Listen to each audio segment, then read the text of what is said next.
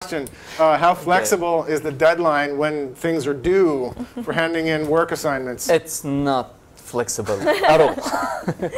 You cannot mess with the deadline. It's like, it's really, really, really, I mean, it happened once to me, and because there's like the conflict in Syria, so that was an excuse. Sure.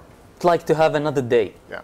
But other than that, it's really, really, really hard to pass the due date. The due date, the deadline is a deadline.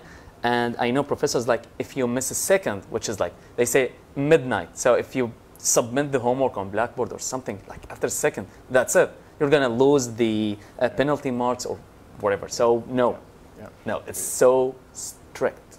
And one thing I have to add to this is everyone knows that which is going to be the special date. Right. Everyone, from the first day of class, the teachers or the professors will say, this is our schedule, this is the day, the D-Day.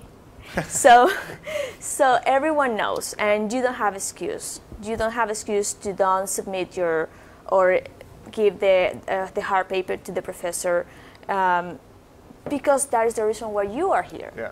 So, no, that's absolutely correct. Except if you have an emergency, a real emergency, that you cannot do it, but you have to. You know, and let me just add to that. One of the reasons, as a faculty member, for me, it's very important that students bring their work in on time, is because I'm essentially training people to be professionals.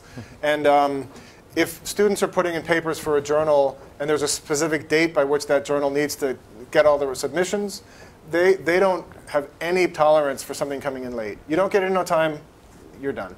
Or for a grant, even more importantly, professionals have to put a lot of grant applications in to keep funding coming in, and those organizations have zero tolerance for something being late. If it's late, it just doesn't get considered. So in my job to train people to become professionals when they graduate, I need to hold them to those standards that the real world will hold them to. Exactly. And that's the reason I do it, and I can't be flexible in that. So you both support exactly what I feel as well.